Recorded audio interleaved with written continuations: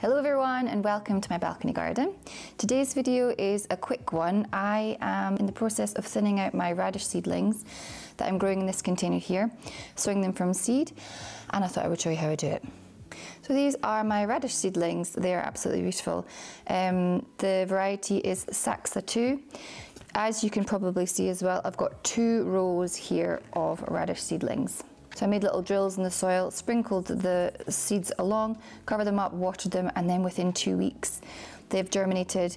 The seed leaves have emerged. Look at them, they're absolutely gorgeous. So these heart-shaped seed leaves or cotyledons, and now the first true leaves are also starting to emerge. So this is a good time to start thinning out your seedlings. You can actually do it a little bit earlier as well, once the seed leaves are out. Some people are very meticulous when they're sowing seeds, so they'll sow them sort of 1 inch apart or 1.5 inches apart, so they don't need to then thin out. I'm quite lazy. Yeah, I just sprinkle and then I thin out at the end, but you can also eat these as microgreens, so nothing's going to waste, you just have to thin them out. Okay, so normally you leave around 1 inch to 2 inches between each radish seedling. This is going to depend on the variety that you're growing. Some radishes are larger, some are smaller. Just look in the packet or do a bit of research on the variety that you're sowing to find out this sort of optimum distance between each of the seedlings. I normally leave mine around 1.5 inches. So I'm actually happy with the distance between these ones here. But if we go a bit closer, this one I want to remove so there is enough space between these two. So I'm actually just going to pull this one right out like this. Ooh, there we go. And you can see there's now a nice space between these 2 seedlings. This means that the radishes are going to have enough space to bulk up and to sort of grow into that gorgeous round form that they have. I'm also going to remove this one. And as I mentioned before, we're not wasting them. I have them as microgreens. I'll just eat them now actually. I'm hungry. Yummy. Wow, really nice. So this cluster here, however, is slightly different.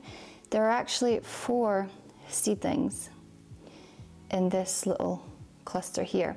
I'm going to remove the 2 in the middle with scissors because when they are so close together, the seeds, they've germinated and they've become the seedlings, you can imagine that the roots are probably beginning to intertwine as well in the soil. So if I remove these by pulling them out, chances are I'm going to either damage the roots of these 2 here, or they're actually going to come up as well when I pull these 2. So I'm just going to snip these ones off. Just go in there and snip. Lovely. It is still quite close. I'm going to leave them. I think it should be fine. Yummy. So these 2 are actually still quite close. I am going to leave it though. It is 1 inch. Maybe these 2 will just be smaller, or the strongest one will grow larger. Either way, I'll have radishes.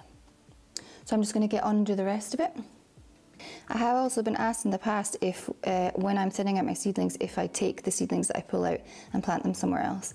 I don't, because if you look, the roots, I mean there are a couple of roots in the end of this seedling, but they've been damaged already, and I just think, oh, I could sow from seed and have a much stronger plant, less hassle, and just going to eat this one as a microgreen as well.